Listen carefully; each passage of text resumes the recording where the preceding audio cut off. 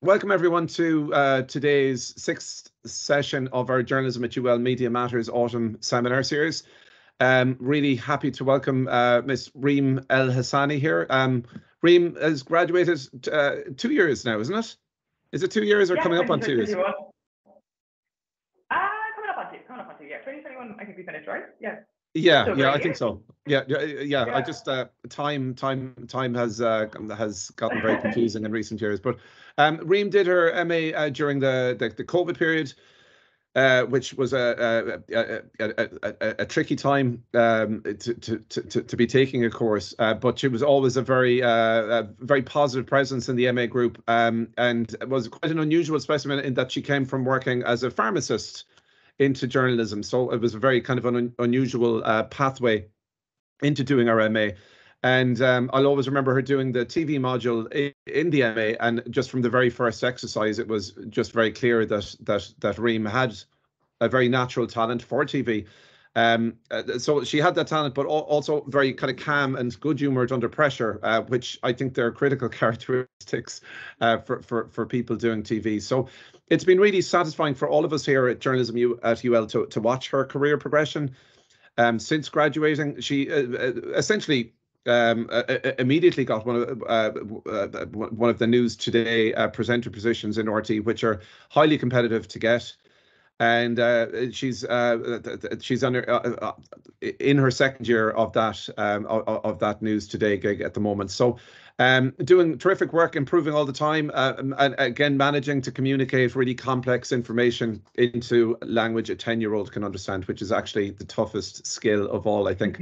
So today Reem is going to give us some perspective on how she prepared, I suppose, for helped try to make herself work ready while in college, and what she's learned in the time since. She'll also be giving some insights into what works for TV packages, which is particularly relevant for our second year group, many of whom are joining us today, Reem. And they're currently preparing to pitch for their final package in the TV journalism module. So you may remember that a couple of years ago. So there'll be plenty of time for questions at the end. So like I said, Reem has a very clear memory of what it's like to be sitting where you are now. So you should have plenty of questions in that regard. So welcome, Reem. Thank you so much, Fergal. Thanks for that lovely introduction. I don't feel like I need to say anything about myself. You said it all. But so I'm just going to get started into the presentation. I've been working here at RTE for just over a year now, and I did get this job right after graduating. So it was definitely a steep learning curve at the time, I suppose, with everything being online. But the skills that you do learn on the course really do come in so handy, like in everyday kind of like using stuff that you learn on the course. So it's great like that. So my little presentation is about making yourself work ready. And on the second slide, I think it's very important to note that it starts with your CV. So I feel like that's one of the most important things, because that's what I was told when I first started, that my CV really stood out kind of thing. So it was definitely much more eye-catching than like the typical kind of like, white piece of paper with loads of text on it. It was kind of like tailored to the News Today job. So it was colorful, there was a picture, there was text, and it was very just short and concise and just had the important information. So I know that I got a lot of feedback on that. So I just thought it was an important thing to pass on, because I was only trialing it when I was applying for this job. So they said that like the quirkier kind of the CV is, the more it stands out and the more eye-catching it is. Obviously, depending on the job, I was quite lucky. This was a kids news presenter job, so it did stand out in that sense. So that's quite good. And also, like Fergal said, I'm a pharmacist, so most of my work experience, most of my qualifications, all that kind of stuff was related to pharmacy. So it was really important that I kind of put down anything that was related to journalism on the CV first as well. So like my master's degree and then the work experience that you kind of did that's relevant. I didn't really have too much kind of work experience, because the master's was my first. So I know like we did the Limerick Voice and things like that. So I had all of those LinkedIn, and obviously I'm sure everyone remembers those with up-to-date contact details and professional emails. I feel like that's mentioned all the time, just make sure that you have that. And I know that a lot of jobs don't often ask for cover letters, and sometimes it's just kind of like part of the application process or something like that. But I do think that from what I've heard as well here, that it does give you a little bit of an edge and just have to stand out more. So that's my kind of tips and tricks. I know that like Canva, which is where I made this presentation as well, they have loads of like templates and stuff for CVs that are quite nice and colourful and eye-catching. So there's loads of them there. So utilize the tools that you have. And then moving on to the next slide, which is the interview skills. So this was my first time doing a journalism interview, and it was very nerve-wracking because it's very different from the kind of interviews that I'd done before.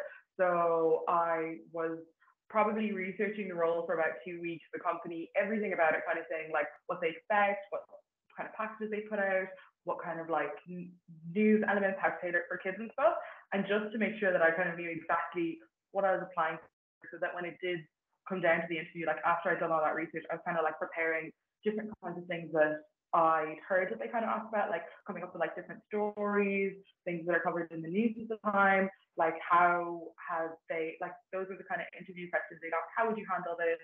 Or like, what did you see that's kind of like worth covering in the news? How would you cover it? We've already covered this, but what would you make different? What would you do? So there's a lot of things that I probably wouldn't have been prepared for previously. So like you would with any job, but just this for me, this is the first time kind of doing this because it was a journalism job, whereas pharmacy jobs are a bit different. So research it like you would with any job. And can everyone hear? Okay, am I speaking too fast? Oh, okay, sorry. No, it's good. It's good. I was just double checking. You're good, Reem. And the slides are going through okay as well. Okay. Can you see the slides as I'm toggling through them? You can. Yeah. Okay, yeah, great. Yeah, okay. Perfect. Yeah, brilliant. Thank you so much. Thank you. So yeah, so research definitely the role that you're applying for, because be it like a News Today presenter or a multimedia journalist, they're very different. Like at the time I was applying for like jobs here and jobs with like different newspapers and things like that. So the job specifications are different. So I felt like with every interview stage, it was important to tailor my preparation towards that. I know this is probably really obvious, but just kind of like remind you that this is kind of like what I think is very important and helps a lot. Also, a lot of questions that I found with all the interview applications were having story ideas ready, like 3 or 4 story ideas. What's current? How would you cover it? Why would you cover it? Why do you think it's important to mention this? All these kind of things. And I suppose with TV, then I'll go into this later on in my slides. It translates to how would you cover it? Would be like what kind of shots, what kind of angles, who would you speak to? How would you go about getting them? Things like that. So I speak about that later, but like all those kind of things, like all of the elements of how you would make a package or make a written piece or anything like that, you have to have pressed those beforehand, I think, just so you go in knowing that like this is what I can do and this is how I would plan to do it. And it's also like if you're kind of coming up with story ideas and you're struggling to find them. I know that when I was a student, I was like, well, what's news? I don't know what to find and things like that. But even like looking at making the headlines and just like how you would cover it a different way, who else you speak to get a different perspective and things like that. And with any interview, always important to just ask the questions at the end. And then on the day of the interview, I think it's very important that just like general interview kind of skills, to be punctual, to be confident, to speak loudly and clearly. And they are going to ask you some questions and stuff like that, and just about skills and things like that, like editing skills, what can you use, what can't you use, and things like that. And I always think it's very important to be honest with the software that you're familiar with the ones that you can use, how well you are at them, and all those kind of things, just so when you do get the job, there's, you know what I mean? They know what you can do and what you can't. So I think that those skills are very important. And also, when you do get the job, it's always important to know that you can ask for help, like with an editing software that you're not familiar with, or with, like, I know that when I started this job, they were using Avid and I'd never used that before. So it was very, like, there's like a one-day training, but whenever you had anything else, there was always someone there to kind of help. And yeah, so I do think that those kind of tips would help for an interview. But if you have any questions, feel free to ask me at the end. And then the next slide is the preparing stories and coming up with ideas. Like I said, when I was doing my master's, it was really hard for me to think about what are story ideas, what can I come up with, how would I cover it. Now it's kind of funny, anytime I hear anyone say anything, I'm kind of like, that would work, or this would be an interesting story to cover. So it really is, I believe, the core to your role as a journalist, and they're literally everywhere. Like I kind of touched on in the previous slide, like coming up with stories. For me specifically, my job works a lot with younger kids, and I suppose I'm lucky in the sense that I have younger siblings and cousins and that who would tell me what's going on and what's happening and things like that. And also working with News Today, we do have people kind of getting in touch, telling us this is happening in schools, this is what's this. And then we also are keeping an eye on the main news, seeing what else is being covered, how it would affect children, and is it too much to mention to children, or how would we simplify it enough so that the children know what's happening, but they don't need to know the exact details and things like that. Like this is happening a lot with what happened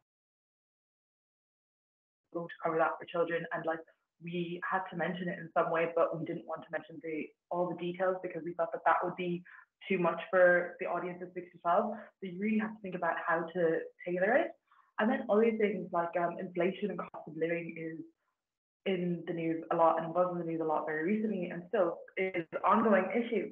So it was one of those things that we know is being talked about a lot. Children are hearing this word a lot, but they're probably not understanding it. So it's one of those things where you really do have to like think about, how do I simplify this in terms of something that a child would understand? So just comparing it to things that they would use in their everyday life. I think we compared inflation to like the cost of a pasta bowl and like the ingredients in it, just for stuff that would be relevant to them. So it's a lot of thinking of the audience when you're kind of coming up with the ideas, and then finding the ideas. Where to find them is kind of like talking to people, like any kind of thing that you kind of like, anything that you hear that's a bit interesting, a bit different, and especially because everyone has so many different interests, like music, sport, all sorts of different activities. You'll hear different things in those circles, and they'll always spark an interest. It might not always be a hard news story, but it would be an interesting news angle or something different, especially for, I feel like my job is like hard news, but also like what the classes are up to, what they're doing, fun activities for Halloween, for Christmas, all those kind of things. And I think one of the most important things that I feel like is sometimes overlooked, making calls. I feel like that's the quickest way to kind of get the information that you want, or get access to who it is that you want to interview, much quicker than getting an email and not getting a response or anything like that. Anytime I need to find someone to interview, or I need to find some source or some story or anything like that, I'm always like, let me make a call, see what's around, see what's happening, call the primary school, what are you guys doing for Christmas? Oh, we're doing this. Oh, we've never covered that before. Let's go. Like, I think one of the days the kids were going to pumpkin patch with donkeys or something, not hard news, but it's just something different that hadn't been kind of covered on our show, just because it is kids news. It's kind of like that. And then when it comes to like hard news stories, like one of the examples that I'm going to show is the celebration of the 100 years since women got the right to vote in Ireland without any qualifications, and even that, getting kids involved. So sometimes you'll hear about something and you'll be like, this is great, but how do I get it to work for my audience? So my job is a lot of like, this is a really good news story, but it might not translate for kids. So how do I get the kids involved to make this something that they would like? And kids are my audience, but in other, you're always kind of thinking of like, how would this story work for where it's going to land, as opposed to just how can I put it together? So I think that's one of the most important things. And then one of the, like, once you've kind of got your story, you've got like, I'm going to do this story, I'm going to talk to this person, I'm going to do this. One of the most important things is planning the filming and the interviewing beforehand. And I find I've developed this along the way, and it does make going out and filming, because we produce a package every single day. So every single day you kind of need to be thinking, this is what I'm going to film, this is what I'm going to do. So at the beginning it was kind of hard to get around it, but now when I know I'm doing this story, like one of the stories I'm going to do in the picture, I'm going to a pumpkin patch, and there's donkeys taking around the pumpkins and things like this. And then before I go, I was thinking, why am I covering this story? What's the news angle here? Because my audience is kids, it doesn't have to be very like, oh, something. This is like, oh, this is a pumpkin patch and there's donkeys taking around. So it's just good fun for kids. But like, how am I going to translate this to the younger audience? So I need to be thinking of like, what do I need the kids to tell me that I can use in my package to tell the story for other kids to understand? So that's why you kind of have to really think about your questions, but not only your questions, you have to think about how you're going to script it as well, so that the answers from the questions you get kind of slot in to the different, so it all works for the package and tells the whole story, as opposed to just random bits of information that you kind of have to then piece together, like, oh, I have this and I have this, but they don't really go. So it's always good to be plan ahead. And then also, once you have the script and the questions and things like that, I find when you're out there filming, I go as a cameraman now, but like when you're out there filming, or you're kind of like, I could use this shot for this line, this for this, this for this. So you're constantly thinking of all the different elements and how they'll pair together, as opposed to just anything kind of thing. So it's always good to be prepared, and also to kind of discuss this with the person that you're going to be going out to see. I'm going to interview you on this, I'm going to chat to you on this. I find that because it is kids. I do find myself having to tell the teachers, this is the topic we're going to be covering. It would be really good if the kids knew a little bit about it, were able to chat about it, things like that, so that when I ask them questions, they don't kind of shy away from asking them. They know when they want to show off what they know. So then the next slide is finding ideas.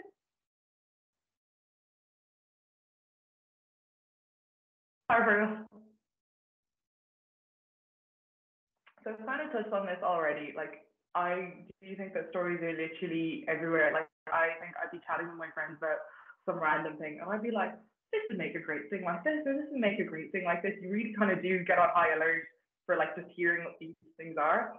So they literally are. So just keep an ear open and listen to what people are saying around you, and you'll hear all sorts of different bits. Just think about like, oh, like what's happening at home, what's happening in the local football club, what's happening in the local music scene, what's happening in the local primary school, what are kids getting up to? I know that during my year on my master's, it was during COVID, so a lot of this was how are people kind of adapting, what are kids kind of doing to cope with COVID, stay in touch with each other, and I kind of think I did a few stories on that because that was what was kind of relevant at the time. But now that COVID's gone, there, not gone, but like a little less present, it's there's so much more and so many different angles to cover things as well. And like I said previously, like what's in the news already, just think about a different perspective. Like, okay, they've covered it from this side, but what about these people? What about this? How is this person affected? What would they say? Would this be good for them, or is it just good for this group of people? Like, always think about there's more than just one side to any story. So I always kind of keep that on the back of my mind. And like I said, things that you find interesting and like things that are happening in that field. So like with those kind of examples and stuff. And then the next one is planning the next slide for girls, that's okay? I kind of touched on this already, but it's just kind of like, you have a story idea and you're kind of like, what is the story that I want to tell and why do I want to tell it and how will I tell it? Like, what's the best way to, why is the story important? Why should people listen to this? Why is it something that I think is newsworthy, be it hard news or like a wider news story? So a lot of it is, I think, coming up with, once you kind of have a concept of the story, coming up with the interview questions, and they will essentially become then the boxes that you're going to use, the box top that you're going to use in your package. So I think that's very important, coming up with the interview questions to get the information that you need to share that story, and then also coming up with your script at the same time as the interview questions, just so, like I said earlier, what you have works together. So it's not a case of just random questions and a random script and then trying to work them together. It literally is all building blocks of the same thing. So they're all going to just come together to make your package. So one of the packages that I'm going to show is about women getting the right to vote.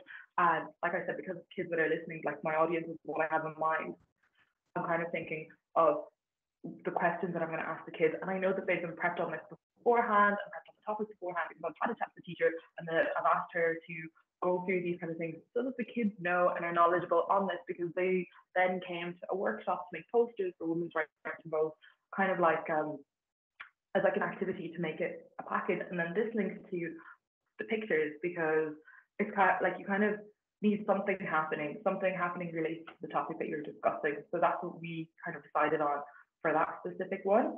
And we can show that example if we want. It's the first example, Fergal, that one.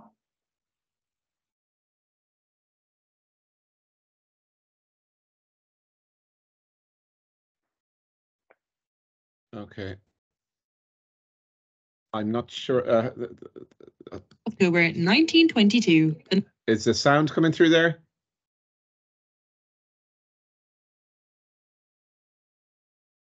Just okay. Yeah. Okay. Grant. Lovely.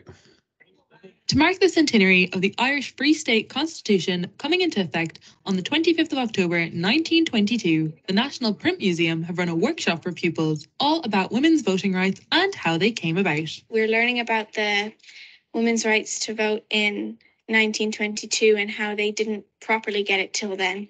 100 years ago, it was all more difficult and hard, and it was so different. You couldn't vote if you were of a different race or couldn't write.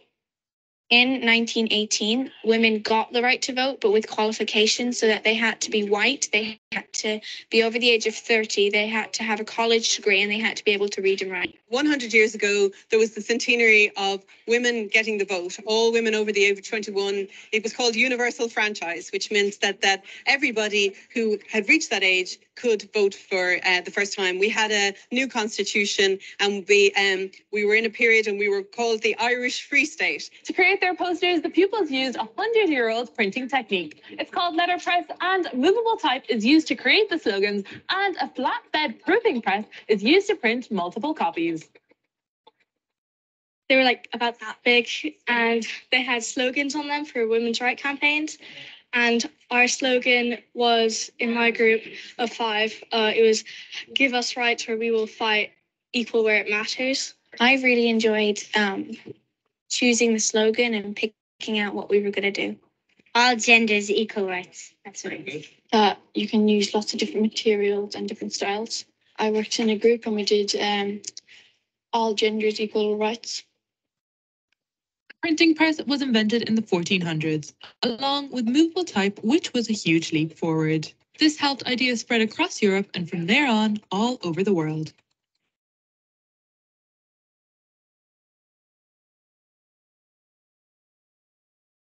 Now, so that was kind of just like one example to just kind of show that, like, I keep saying, like, the script and the boxes and the things to go together and the questions and the piece to camera and all these kind of things. But I kind of hope that you kind of saw that one was quite rushed in the sense that it was like we were back at 1 and that had to be on air at 4, so it was very quick. But it was a case of just like making sure that the information in the script is fact checked, but also beforehand, the prep was helpful in the sense that I was asking the children the questions to slot into the script to tell the story of it's been 100 years since women got the right to vote. This is what had happened previously. This is what's happened now, and this is what we're celebrating. And then in terms of the picture, it's kind of one of those things where we were looking for something for children to do in order to kind of showcase that, as opposed to just being in a classroom learning about it, raising their hands, writing their book. We were kind of looking for something a little bit different. So it just so happened that there was an opportunity for the printing workshop and using old print and stuff like that, and it went very well to showcase what women kind of had to do back then and how much harder it probably was, as opposed to like now kind of going on your laptop, throwing something together, printing it out and kind of ready to go. So it's just kind of use that visual element to showcase that this is what was kind of happening at the time, as well as what they're talking about it. So they kind of pair together and make it look more interesting, as opposed to just kids in the classroom, like I said, learning about it, which a lot of our stuff is and works for some things, but just for this one, we try to do it a bit differently. And then the piece to camera is always something that saying a bit of information is kind of key to the story, kind of like something that will tie into parts together or anything like that. And just having the kind of piece to camera is kind of like owning your own piece and kind of being there in the piece, because we get a lot of pieces from online and stuff like that, and we'd edit them together and put them together and stuff. But it's just, if your kind of piece to camera isn't there, it kind of just can come across as one of those as well sometimes, that you're not there. So it's just kind of making your piece and also adding to it, adding just like, this is what happened and this was me talking to these kids and finding out the information. So just a little bit more of a personable approach, I suppose, as opposed to just giving the information. And then touching on it, that other things for kind of list packages would be NAS and added sounds, and those kind of things are always very important to think about. NAS is really interesting in the sense that it really does lift a package, and sometimes you can kind of hear it if the NAS aren't there. Like let's say you're adding another track or you're moving around, separating the audio and the video tracks, and then you're messing with them, you can see and hear that it's just not clicking quite rightly if they're not in the right place as such. So it's a very important sound, and I know for a lot of packages, there's a lot of online creators for like RTE online and stuff that use NAS a lot to really lift their packages, and you can see them kind of like, you know, even like cutting wrapping paper and the scissors kind of going across, pulling sellotape and like adding that on, and it really does lift the package to show that this is happening. I know other people have done it in lots of like little sounds, like even like can opening, walking on snow, like anything. So they really do just bring that package to life. And with TV, it's great because you have the pictures to showcase it, so it's okay. But like with radio packages and things like that, maps are very important to kind of just show more of the atmosphere and stuff as well. So that's that. And also, like I work with kids, so the NAS sometimes are just kind of kids chatting in the background, which is great, and it really does lift the package and stuff. but then we can also like add sounds and things like that. So with harder news stories, you probably wouldn't see this as much, but the next example I'm going to show is like a Halloween piece. So just to make it a bit more lively, just to give it a little bit more of a fun element, a little bit more of like attention grabbing kind of thing. There's lots of like different little sound effects to add into it. Because the kids in this particular piece were a little bit quieter, so I felt like there was just that little need for something a little bit more to make it a bit more energetic and just a bit more upbeat and a little bit different. So if we can click onto the second example, sound.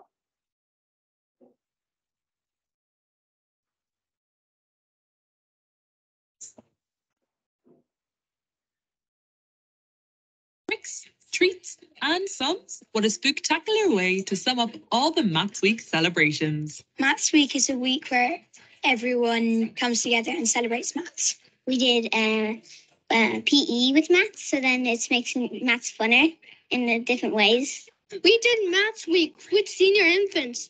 My buddy name is Natalia, and she's from Romania. Our Minecraft art, it's like where we have like boxes drawn for us, and then we have to draw ourselves, but in Minecraft. My favorite thing about maths is that it's useful. Like everywhere you go, you probably need maths. We did maths tricks, and everyone got a sheet of paper with a trick or did a card trick. Do you want to do a maths trick? Yes, I do. What's this? These are cards. In a few seconds, I'm going to turn my back, and you're going to throw them all on the floor, one by one. Perfect. I'm done. How many red cards are on the floor? 2. 2 red cards. Okay, now add the total up of all the cards, and your answer is going to be 25. It is. How did you know that? I'm a wizard. As part of all the Maths Week celebrations, 4th class at Castleknock Educate Together National School put together some math-tastic jokes. Why was 6 afraid of 7? Why? Because 7 ain't 9. Why aren't compasses shaped like triangles? Because they can only draw circles. Why did the student didn't do his homework? Why? Because it's a piece of cake. What did the triangle say to the circle? What? You're pointless. Why was the maths book sad? Why? It had too many problems. What 10 things can you always count on? What? Your fingers. Are monsters good at maths? I don't know. Are they? No, unless you can't track your last. What tables do you not have to learn? What one? Dinner tables. The pupils have had lots of skelly fun this Maths Week and are creeping it real until Halloween.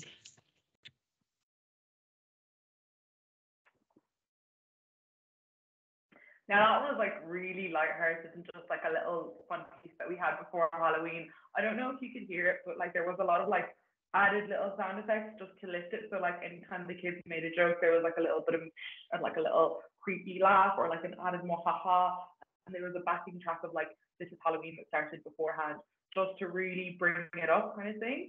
And then another thing I want to point out was with that little piece to camera, the little sequence with the card trick and stuff. The importance of getting the shot from all the different angles so that you can piece it together. You can also manipulate it to make it like a shorter sequence or things like that, especially if I know that like with news packages, they're 32 minutes for our show kind of thing. So you are really tight on time and you really do condense probably like an hour and a half, 2 hours of filming into that space of time. As I'm sure you guys know from your own things that you've kind of done, that it is quite tight on time. So I think it's so important to get, especially if you're going to piece sequence together, to get all the different shots and all the different angles that you can when you can. It's better to overshoot and have all of it there when you're editing as opposed to being there while editing and being like, oh no, I need this or I need to make this work. And then you can still put something together, but you probably wouldn't be as happy with it or something like that. And you're missing like the finer details that you find would have made it better kind of thing. So there's still times where I kind of go back and I'm like, oh, I wish I had this or I wish I had this. So sometimes something just wasn't said how I wanted or something like that, but you kind of like do have to work with it and just to make it a bit more attention grabbing, I suppose. And then these are kind of like, in my opinion, the like basic kind of packages like script, box, piece of camera, another bit of box pop, another script, pictures to match, NAS, sounds, all these kind of things.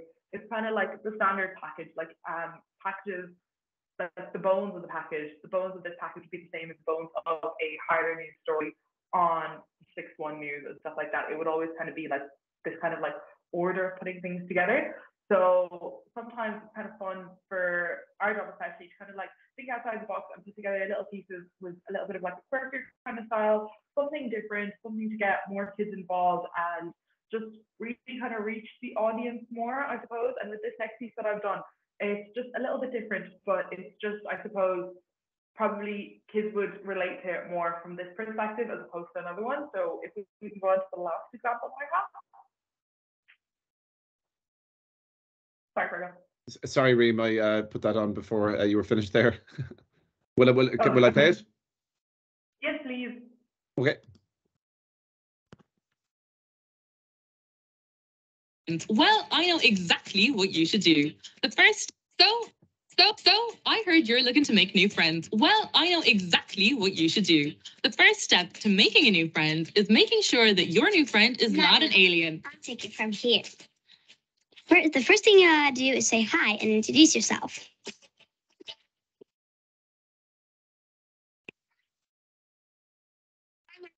I'm Adam. I'm Finn. I'm William.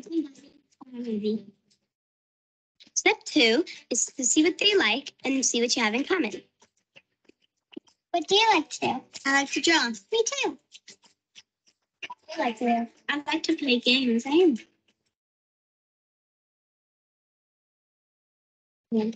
Step 3 is to ask them what they like and play a game that you both like. Do you want to play Monopoly? Yeah, sure.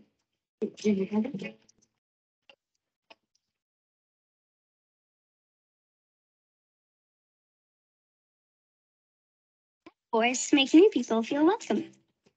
One class, we have a new boy in the class. Please welcome Albert. Everyone. Hi. Here, Edward, please have a seat. Sorry. We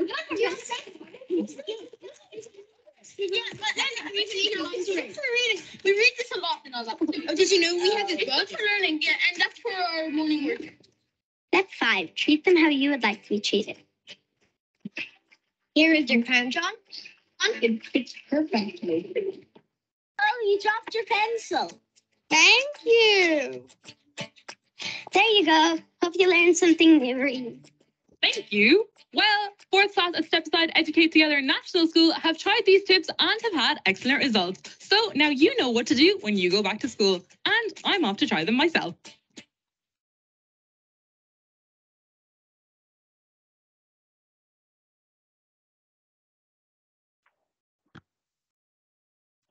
That one was just something a little bit different just because of the kind of like the topic that we were covering, like how to make friends kind of thing, just as a back to school kind of a story. Kids wouldn't really, like the audience wouldn't really relate to it if I was kind of just there being like, this is what you should do. So it was kind of something that I thought of just to make it a little bit different, have a kid kind of leading the story. And like when I got to school early kind of thing and like was chatting to the class beforehand and got them to suggest tips. So the tips are coming from kids to give to kids as opposed to that. And I was speaking to the teacher beforehand about like, you know, this is how we're going to do it, just a little bit different, a little bit more fun. And then teacher was all for it. And then on the day, then, you know, the teacher kind of picks the student to tell you like, this is probably like really confident, it would be comfortable to do this. And you kind of prep with them. And again, with that one, that was like the different shots of like getting everyone included, just because again, focusing on the audience is kids. I'm in a classroom. I'm not going to leave a group of kids out. So we have to think of like 5 different things to get all the 5 different tables included. And then you have to think of like little bits that they do. And then I don't know if you could hear it, but there was also a little bit of focus on that when the kids were playing rock, paper, scissors to get that, when they were playing Monopoly to get that moving, throwing all the books at the kid, all that, just to like keep that sound in and just listen to showcase that was kind of happening. And then there was also, because it was a very lighthearted piece, there was also a little bit of like a fun kind of music bed just to lift it and just to make it a little bit more attention grabbing and stuff. So that was just the kind of a different one. And then those are like my planning the details, tips and things. And then the last slide I think is just general tips and just if anyone has any questions. So general tips is basically just like the same stuff that I've kind of been mentioning the entire time. Like with packages, I suppose the important part is mastering fundamentals of like script writing, your questioning, your open-ended questions, how to put them together, your piece to camera. The more you practice piece to camera, the more you practice being on camera, the more confident you'll be. I know when I was doing my station, I didn't use my voice at all. So it definitely does come with practice. The more you're kind of more willing to do it. So I definitely advise you to do it as much as you can, just because you will become much more confident at it.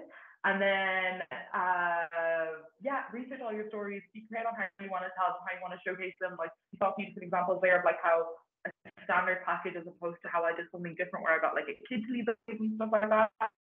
And then my last bit of advice is apply for every single opportunity that comes your way. Even before I was applying for my master's, I was applying for all sorts of different positions that I had no hope in getting, but I was like, let them say no as opposed to me saying no to myself, you know? So apply for every opportunity, anything that you're interested in. I think definitely there's absolutely no harm in applying. So yeah, I hope that was okay. And if you have any questions? Okay, great. Thanks very much, Reem. Folks, I'll stop sharing now the slides, but I'll share the slideshow with the class afterwards, if that's okay, Reem, is it? Yeah, that's perfect, yeah. Guys, it'd be helpful if you could maybe put on your cameras when and maybe there's some questions there. There's someone there at ul.ie at 2206. Any chance you can? I'm not sure who that is. Who's the question in chat there? It takes a lot to just. Can you tell me who it is?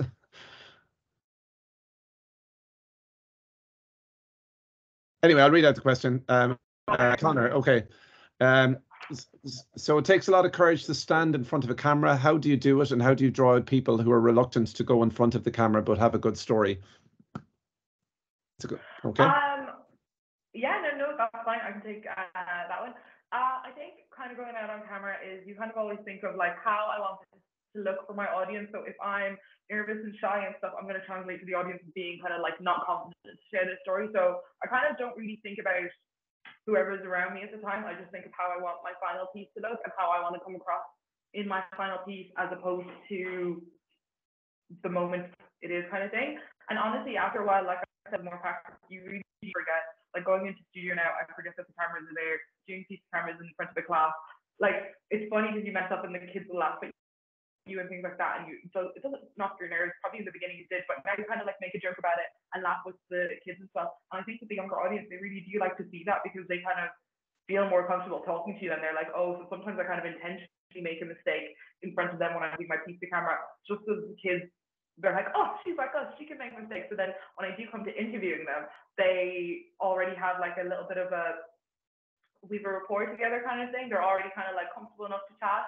And even like the way our packages are structured, I won't just launch straight in with a microphone and a question and ask them, what is this? How do you do this? Or anything like that. I'm very much trying to just like, because my audience is younger, when I work with adults, it's a little bit different. I actually find adults to be much less natural on camera than kids, because they're constantly thinking of like, oh, I'm on camera, I'm doing this. Whereas kids, if you kind of like have a good enough relationship, or just like a little bit of conversation, a little bit of like joke. I start every interview like, hey, how are you? What's up? Like, you know, just like casual conversation before I lead into the interview questions, just to get a little bit more comfortable, and also for myself to get a feel for what the interviewee is going to be like. When we're interviewing kids, we're never not going to put them on screen, because we have a camera and a mic, it would just be heartbreaking for the child. So if there is a child in front of the camera, and they're very nervous or they're very shy, and I can see that from the first few questions, I just make sure to kind of like ask questions that they seem like they kind of be a bit more, you can kind of get a feel for it, you can kind of gauge it. They would be a little bit more chatty towards, or even get them to expand on a specific nugget that they kind of seem to know a little bit more about, just so I can include them in the piece. And then with adults, I find that they're constantly like fixing their hair. Oh no, I made a mistake. Oh no, can I fix this? Oh no, can I do this? Whereas kids are very lovely in the sense that they're very open. But with adults, like I said, none of it's live, so you can kind of tell them like, here, go at it again. This is this. This is this. This is this. And when you're interviewing them, you've already heard what you want to use in your box when they're answering the questions. So like, if they're still nervous, or if there was just that one sentence or that one explanation that just worked, even if they're kind of like, oh, you've already gotten what you think will work and will make them look okay as well. So I think it's very much kind of gauge it when you're there. So sorry, it's such a long-winded answer, but it's gauge it when you're there, but also with children, feel like build a little bit of a relationship beforehand. Don't just launch straight in with a mic and a question. And with adults, just reassure them that it's not live and it'll be edited and that you can do a few takes and things like that. Yeah. Great. Yeah, there's Aaron. Aaron, can guys, are the mics working there, or like the settings? Do you want to? Just I'm just maybe the settings for the cameras and mics are. Yeah, no, I'm just wondering for the okay, that's fine. So, Aaron, do you have any issues when approaching people for Vox Pops, and how do you get more comfortable with them? So again, yeah, I think that's you might remember yourself, Reem, getting sent out to do Vox Pops and the difficulty of getting people to respond. So, do you have any tips for approaching people for Vox Pops, and how do you get more comfortable with them as a presenter, presumably, and how to make people more comfortable in terms of contributing? Thanks, Aaron. Yeah, no, so it's kind of like most of my practices, like I said, are pre-planned. So I'm already like, the school know I'm coming, the kids know I'm coming, so I kind of get the teacher to pick out a few kids that she thinks would be comfortable on camera. But like, there's some instances where you kind of can't see that. So when I was at the planning championship earlier this year, it was a case of literally kind of being there in the middle of the field, in the middle of everything, and just having to literally approach people and be like, hi, do you mind if I tap you for this? And you get rejected.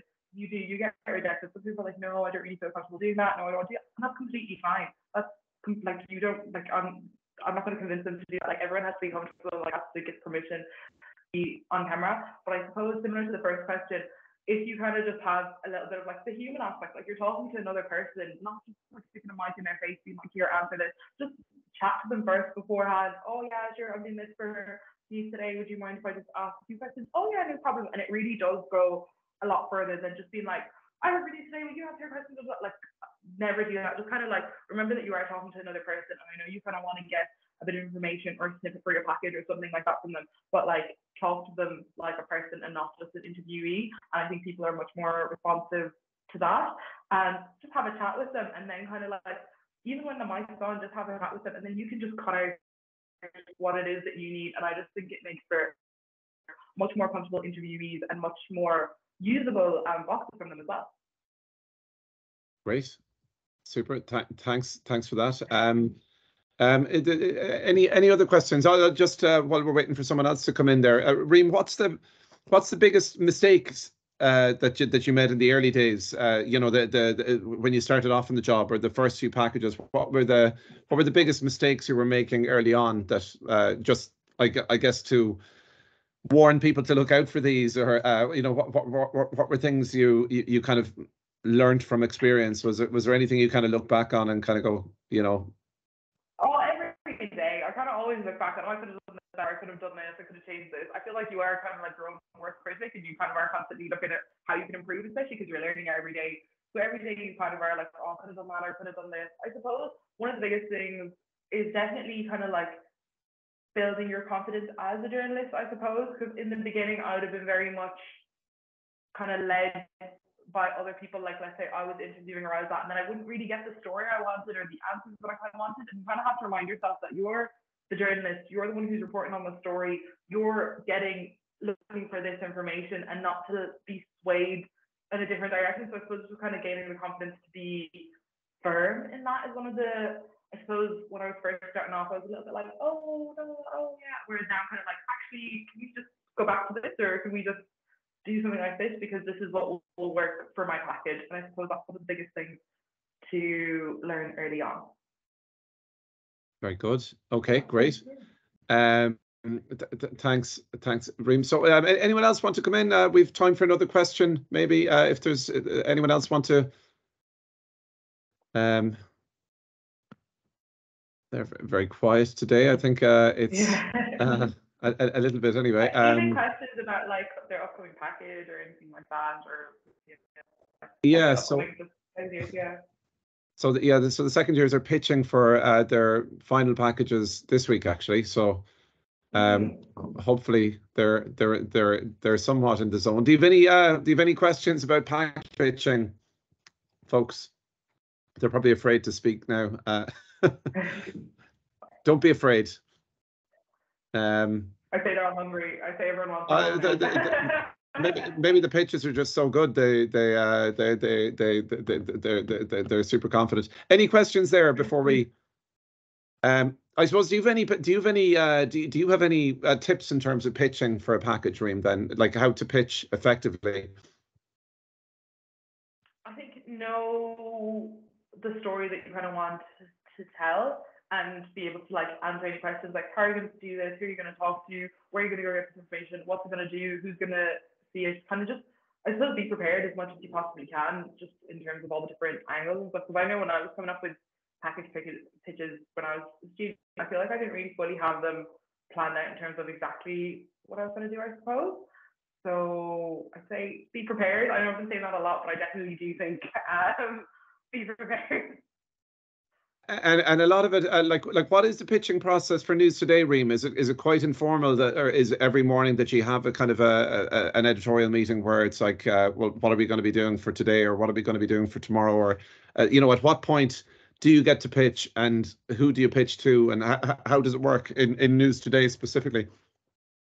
So I feel like in the beginning, in the first few weeks of the job, it's very much kind of coming up with ideas. Oh, do you think this would work? Oh, how would you do that kind of thing? Like with the editors and stuff like that on the show for the first few weeks.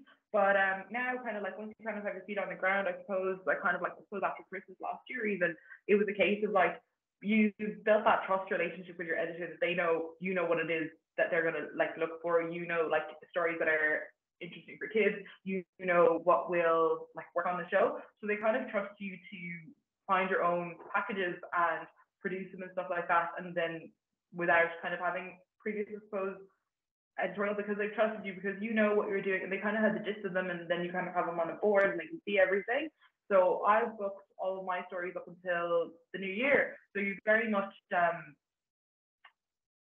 it's kind of like based on trust. And I suppose once you know your audience, you know the stories, you know what you're looking for, you kind of built that reputation, I suppose, and that relationship with your editors to do that. So the pitches are like that. And also it's super handy to have editors there, because when you're coming up with like different ideas, or I kind of want to do this for a piece of camera, do you think it would work? Or I kind of want to cover this story, we covered it last year but I want to do it a bit differently, how do you think I should go about it? So always good to have people's ideas off. And I've got 2 questions come in as well. Yeah, I see Ailish and Anna. Ailish, do you find it hard to word your questions on the spot? And what's the best way to go with regard to asking questions? What's the best way to go about asking questions? I never word my questions on the spot. Like I said, being prepared is very important to the story that you're trying to cover. So I always have my questions prepared beforehand. But if I'm asking these questions and someone's giving me a piece of information that my next question doesn't lead to, I will obviously detour from my questions, find out more about that, and then come back to my questions. Like I said before, planning your story, how you want to tell it, the story you want to tell is so important. So I wouldn't recommend coming up with questions on the spot. I'd always recommend being prepared in what you want to ask, why you want to ask it, what kind of information you're looking to get from this person, as opposed to just meeting the person and just having a chat with them. So that's what I'd always say, just have your questions ready beforehand, and then obviously veer off them if someone says a little bit of information that you think is very interesting and stuff like that.